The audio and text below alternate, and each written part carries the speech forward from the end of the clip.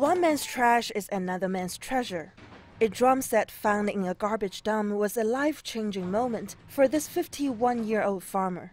Since he was a child, Zhang Hongyuan had dreamed of being a musician. But time was a luxury that most farmers in Xinjiang couldn't afford. The most amount of land my wife and I could plant was about 13,000 square meters, and that would have been a big burden for us. That was until now.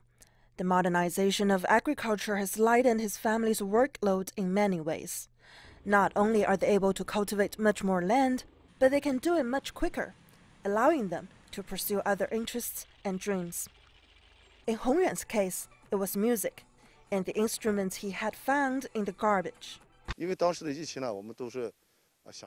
During the pandemic, I had nothing to do at home. To kill time, I started to practice the drum set in our basement.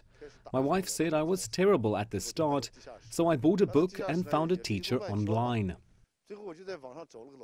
Hongyuan made great progress, and he even added to his own drum set a steam plate from the kitchen.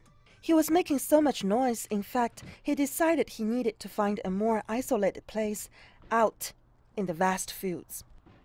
He's now integrating songs into his performances, with lyrics expressing his deep love for his homeland. Hongyuan says it's been a life-changing experience.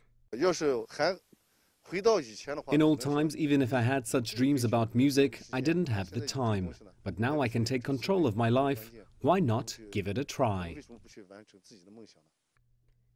Zhang Yunjie, CGTN.